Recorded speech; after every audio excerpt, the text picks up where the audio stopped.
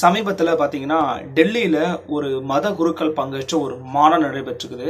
அந்த மாநாட்டுல கலந்து கொண்டவங்க பல மாநிலங்கள், பல நாடுகள்ல இருந்து வந்திருக்கிறாங்க. அவர்கள்ல கலந்து கொண்டவங்களுக்கு தற்போது குறிப்பிட்ட நபர்களுக்கு கலந்து கொண்ட நபர்களுக்கு கரோனா இருக்கிறது உறுதி செய்யப்பட்டிருக்கு. இறந்தவர்கள் யாருன்னு நம்ம அவங்களோட ட்ராக் ரெக்கார்ட் எடுத்து பார்த்தா அவர்கள் இந்த மாநாட்டில் கலந்துக்கிட்டவங்களா இருக்கிறாங்க. எந்த மாநாடு, எந்த இடம், ஏன் இது நடந்துச்சு அப்படிங்கறத தான் இந்த வீடியோல நம்ம பார்த்து தெரிஞ்சுக்கலாம். டெல்லியில இருக்கக்கூடிய ஒரு மிக முக்கியமான பகுதி நிஜாமுதீன். அந்த பகுதியில் இருக்கக்கூடிய ஒரு பிரபலமான மசூதி தான் டாப்லிங் ஜமாத். இந்த டாப்லிங் ஜமாத்ல தான் இந்த மாதம் 13ஆம் தேதியிலிருந்து 15ஆம் தேதி வரைக்கும் பல மத குருக்கள், மாநிலங்கள், நாடுகள்ல இருந்து வந்த மத குருக்கள்லாம் ஒன்று சேர்ந்து ஒரு நிகழ்ச்சி நடத்திட்டு இருந்தாங்க. இந்த நிகழ்வுகளை பங்கு பெறுவதற்காக குறிப்பிட்ட ஒரு சில நாடுகள்ல இருந்து பல நபர்கள் வந்திருக்காங்க. குறிப்பா பாத்தீங்கன்னா வங்காளதேசம், இலங்கை, ஆப்கானிஸ்தான், தாய்லாந்து போன்ற நாடுகள்ல இருந்து பல இஸ்லாமிய மத குருமார்கள் இங்க கலந்துருக்கிறதுக்காக வந்திருக்கிறாங்க. அதே போல அவர்கள் எண்ணிக்கை மட்டுமே கிட்டத்தட்ட 250 300க்கும் மேற்பட்டவர்கள் இருக்கும். இந்தியாவிலிருந்து குறிப்பா தமிழ்நாடு, தெலுங்கானா, காஷ்மீர் போன்ற பகுதிகளில் இருந்து இஸ்லாமிய சகோதரர்கள் அங்க சேர்ந்து கலந்து இருந்திருக்கிறாங்க. ஸோ ஒட்டுமொத்தமா பாத்தீங்கன்னா இந்தியாவிலிருந்து மட்டுமே கிட்டத்தட்ட 2000க்கும் மேற்பட்டவரும் கலந்திருக்கிறதா தகவல் தெரிவிக்கிறாங்க. சமீபத்தில் கூட தெலுங்கானாவில் இறந்தவர்கள் எண்ணிக்கை ஒரு 6 பேரை சொல்லியிருந்தாங்க. அந்த 6 பேர்ல பெரும்பாலானோர் நிச்சயமாக இந்த மத குருக்கள் மாநாட்டில் கலந்துகிட்டவங்களா இருக்கிறாங்க அப்படிங்கிற ஒரு தகவலையும் தெலுங்கானா மாநில அரசின் சார்பாக தற்போது வெளியிட்டிருக்கிற செய்தி குறிப்பு சொல்லுது.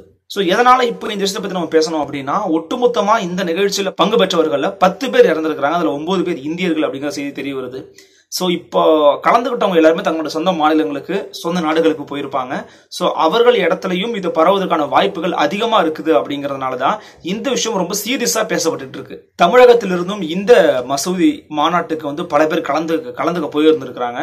ஸோ அவர்கள்லாம் இப்போ வீட்டில் தான் இருப்பாங்க. ஸோ அவங்கள பத்தின விவரங்களை தேடி கண்டுபிடிக்கணும் அப்படிங்கிற ஒரு தீவிரமான ஒரு கண்காணிப்புல தமிழக அரசு அதிகாரிகள் முடுக்கி விட்டுருக்காங்க. என்ன காரணம் அப்படின்னு கேட்டீங்கன்னா, அவர்களுக்கு இருப்பதற்கான வாய்ப்புகளும் இருக்கு. அவர்களிடம் இருந்துச்சு அப்படின்னா அவர்களுக்கும் அவர்கள் குடும்பங்களுக்கும் இருக்கக்கூடிய பகுதியில் இருக்கக்கூடிய மக்களுக்கும் இது பரவுவதற்கான வாய்ப்புகள் அதிகம் இருக்கிறதுனால உடனடியாக கலந்து கொண்டவர்களை தனிமைப்படுத்தக்கூடிய வேலையில அதிகாரிகள் இறங்கணும் அப்படின்னு தமிழக அரசு தங்களுடைய வேலைகளை சீக்கிரமா செய்ய சொல்லியிருக்கிறாங்க. இந்த நிலைமையில அந்த மத குருமார்கள் கலந்து கொண்ட நிகழ்ச்சி முடிந்த பிறகும் கூட அந்த மசூதிக்குள்ளாரையே கிட்டத்தட்ட 250 300க்கும் மேற்பட்டவர் தங்கி இருந்திருக்கிறாங்க. அவர்கள்ட்ட சென்று பார்த்தபோது அவர்கள பல பேருக்கு இருமல், காய்ச்சல், சளி போன்றவை தொடர்ந்து இருந்திருக்கதா சொல்றாங்க.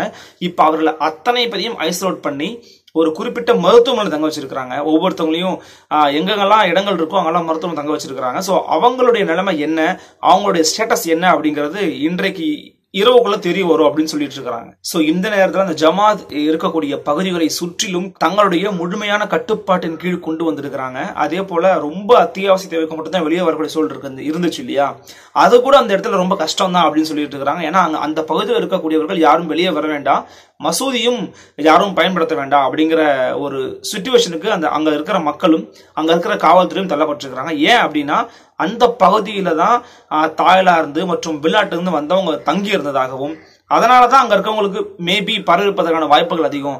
சோ இங்க இருந்துதான் சோர்ஸ் நிறைய இருக்கிறதுக்கான வாய்ப்பு. சோ மக்கள் யாரும் வெளியில வர வேண்டாம், இந்த இடத்துல புழங்கவும் வேண்டாம் அப்படின்னு ரொம்ப கடுமையான விதிகளையும் போட்டிருக்கிறதா செய்திகள் தெரிய வருது.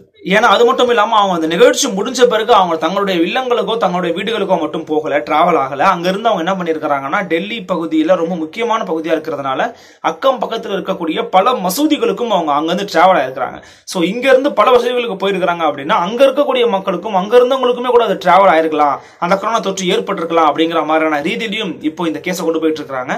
அதே போல மிக முக்கியமா இந்த தொற்று ஏற்பட்டவர்களும் சரி, இந்த நிகழ்ச்சியில பங்கு கொண்டவர்களுடைய எண்ணிக்கை ரொம்ப வாஸ்டா அதிகமா இருக்கிறதன் காரணமா என்ன பண்ணிருக்காங்க அப்படின்னா, ஜவஹர்லால் நேரு விளையாட்டு அரங்கம் டெல்லியில இருக்கு இல்லையா, அந்த உள் விளையாட்டு அரங்கத்தை ஒட்டுமொத்தமாக இதற்காக பயன்படுத்தணும் அப்படின்னு சொல்லி ஒதுக்கி இருக்கிறாங்க. சோ இனிமேல் அந்த மசூதியில் பங்கு பெற்றவர்களை அந்த இடத்துலதான் கரோனா தொற்று பாதிப்பு ஏற்பட்டவர்கள் அப்படின்னு சொல்லி பாதிக்கப்பட்டவர்களுடைய எண்ணிக்கையில வச்சு அவங்களை அங்க வச்சு பாதுகாப்பதற்கான வசதிகளை எடுக்கணும் முயற்சி பண்ணிருக்காங்க. ஸோ அந்த உள் விளையாட்டரங்களை தான் பாதிக்கப்பட்டவர்களை வைத்து சிகிச்சை அளிக்க இருப்பதா டெல்லி அரசு வட்டாரங்கள் நமக்கு தகவல் சொல்றாங்க. ஸோ டெல்லியில வந்து இந்த மாதிரி ஸ்டேட்டஸ் இருக்கு அப்படின்னு நீங்க பார்க்கும்போது தமிழ்நாட்டில் இதோட ஸ்டேட்டஸ் நம்ம பார்த்தே ஆகணும். குறிப்பா தமிழக அரசும் சரி, தமிழக சுகாதாரத்துறை அமைச்சகமும் சரி ரொம்ப விரைவாக செயல்பட்டுறாங்கன்னே சொல்லலாம். ஏன்னா தமிழ்நாடு வந்து கிட்டத்தட்ட 1000க்கும் மேற்பட்டோர் வந்து அங்க பங்கு பெற்றதா சொல்றாங்க. அதுல 980 பேர் அடையாளம் காணப்பட்டுட்டாங்க. அதுல 16 பேருக்கு கரோனா இருப்பது உறுதி செய்யப்பட்டிருக்கு. ஸோ மிச்ச பேரையும் கண்காணிச்சுக்கிட்டு இருக்கிறாங்க. மேபி இந்த வீடியோவை பார்த்துக்கிட்டு இருக்கிற உங்களுடைய சொந்தங்களும் உங்களுடைய உறவுகளும் கூட அந்த நிகழ்ச்சியில பங்கு பெற்று வந்திருந்தாங்க அப்படின்னா உங்களோட தகவல்களை உடனடியாக தமிழக அரசுக்கு தெரிவிங்க. உங்களை நீங்கள் தனிமைப்படுத்திக் கொண்டால் மட்டும்தான் உங்களை நீங்களும் உங்களை சுற்றி இருப்பவர்களையும் பாதுகாக்க முடியும். ஏன் அப்படின்னா அந்த இடத்துல இருந்து வந்தவங்க விமானம் மூலமா பயணிச்சிருக்கிறீங்க, பல இடங்களுக்கு போயிட்டு நீங்க வந்திருப்பீங்க. ஸோ உடனடியாக உங்களை நீங்க தனிமைப்படுத்திக்கல அப்படின்னா இந்த கொரோனா தொற்று உங்களை மட்டுமல்லாது மற்றவர்களையும் பாதிப்பதற்கான வாய்ப்புகள் ரொம்ப அதிகமா இருக்கு. ஸோ தமிழக அரசும் விரைவா இந்த விஷயத்தை முடுக்கி விட்டுருக்காங்க. ஸோ டெல்லியில் நடைபெற்ற அந்த மாநாட்டில் பங்கு பெற்ற தமிழக உறவுகளாக இருக்கட்டும், இந்தியாவை சேர்ந்தவர்களாக இருக்கட்டும், வெளிநாட்டை சேர்ந்தவர்களாக இருக்கட்டும், உடனடியாக தங்களை வந்து தனிமைப்படுத்திக்கணும், உடனடியாக மருத்துவமனைக்கு சிகிச்சை மேற்கொள்ளணும் அப்படிங்கிறது தான் ஆதன் தமிழ் சார்பாக வைக்கக்கூடிய கோரிக்கை. நன்றி நண்பர்களே. மீண்டும் ஒரு செய்தியில் மற்றும் ஒரு தலைப்புடன் சந்திக்கிறேன். அதுவரை உங்களிடமிருந்து விடைபெறுவது உங்கள் அருள்மொழிவர்மன். இணைந்திருங்கள். இது உங்கள் ஆதன் தமிழ்.